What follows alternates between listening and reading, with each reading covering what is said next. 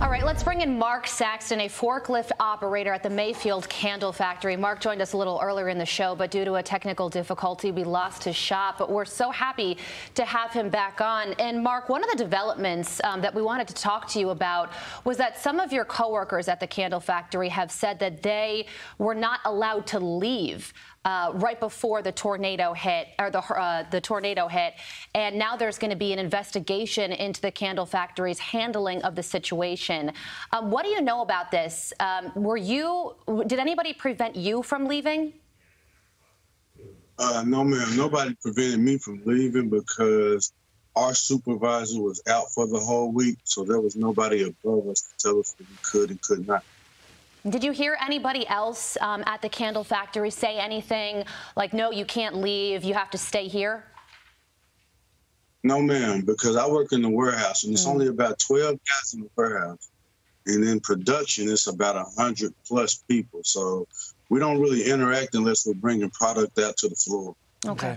In light of what your colleagues said about these reports of them not being able to leave, can you think why the company would have said that? Yeah, because, I mean, production is a priority, and getting the product out is a priority. So, you know, sometimes the product before the emergencies, in my opinion. So you think it could be related somewhat to the fact that we're so close to Christmas and there's a rush to get things out? Well, we're close to Christmas. People need money to get their own children Christmas products, and the only way to get that money is to work. Yeah, and of course the Candle Factory spokesperson there is denying that any of this happened. So more to come on that front as the investigation unfolds. We want to talk to you quickly about your wife and your children. Apparently she collapsed during the storm as she was protecting your children. How is she and how is your home? How much damage did it suffer? Well, we don't have a home. We lost the roof in the kitchen. We lost the roof in most of the bedrooms. The only place that wasn't really damaged was the bathroom and the closet.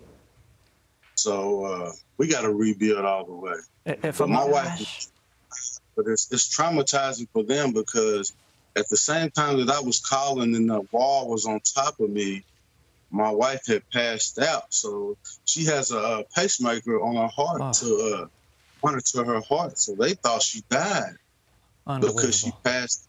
They know she has a heart condition. So it's really traumatizing. Oh, again, we're praying for you, your entire family. If you want to help Mark and that family, they have a GoFundMe set up. Mark Saxton is his name. Please, if you can't help, please try and do so. Mark, we're praying for you, Mark, buddy. do you know the name of the GoFundMe? If you go to GoFundMe and you look up Mark Saxton, you will find it. Okay. All right, Mark, Saxton. God bless you. You know, he's suffering so much loss this week, and you have a story to tell, and thank you so much for jumping back on with us and telling it.